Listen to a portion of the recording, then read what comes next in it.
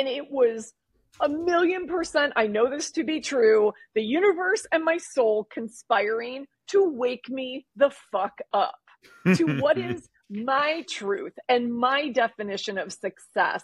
And so, now hopefully your listeners are starting to put the pieces together from the very beginning of this conversation. Got goosebumps because this is my favorite part.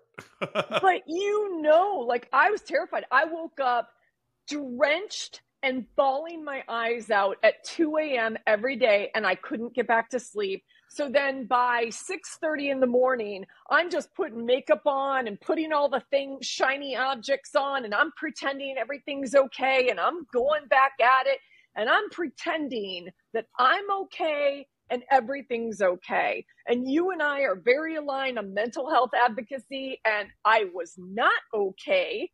And I now know that it's okay to not be okay. And I now understand that it's okay to not be okay and ask for help. But I didn't understand any of that then.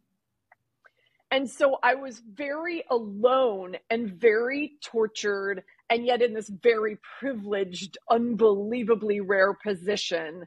And that went on for the entire final year I was at Harley. And about 3 to 4 months in, I could barely cope. I was so exhausted. I wasn't sleeping. Now I'm drinking even more, trying to incapacitate this nightmare, that I went to see an integrative medicine doctor who I'd been introduced to through Harley. And I just said, help, please, please help. I don't know where to turn. I don't know who to ask. And I know I don't have the resources to figure this out on my own. And I give myself a lot of credit because I wasn't raised in a family that taught me any of this. We didn't talk about anything. In fact, my parents still don't talk about anything. The fact that I wrote this book and shared my whole heart and soul with the world is blah to them. But, What a generational gap, though, right? Huge generational gap. And I feel, listen, there's no greater work in the world than having these conversations that you and I and your whole community have. So moment of gratitude for that. Thank you. And it was a huge turning point for me. And I didn't realize it at the time, but I remember Dr. Bob was this guy's name. And I was like, Dr. Bob, please help me. I can't function, and I don't want people to know I can't function. And so he introduced me to a book called Breakfast with Buddha, and this idea of monkey brain and the notion or the concept of meditation, which I had never been exposed to before. And that begun this very slow journey to me suddenly getting quiet enough to understand what the nightmare was trying to tell me. Ooh. And that's when it hit me. So now we're probably 6 months into this. And it hit me like a ton of bricks while my eyes were closed. And I was meditating one morning, and I saw that what I was seeing in my dream was my dog who had died before I went to Harley. And in my nightmare, I'm seeing that he is still alive in a closet, basically malnourished, dying on the floor because I have forgotten about him. He is longing for love and attention and nourishment and all of it. And in that moment, when Dr. Bob gave me these tools and I slowed down long enough to pay attention, I understood that Mocha, my dog, was a proxy for my soul. And that changed my whole life and the trajectory of my life to where 7.5 years later, I am having this conversation with you. It changed everything for me. Everything. I love that. I hate that part of the story because the thought of a dog suffering is one of the worst things I can imagine. But can you imagine? Why I wasn't sleeping? Because the idea that I would forget that my fur baby was alive. But then you also go, wait a second. The idea that you would forget that your soul is alive and it's talking to you every day, and you're kind of doing the same thing. You're like, go away, stop. I'm not listening. Push it down. We're doing the same thing to our souls. Yeah.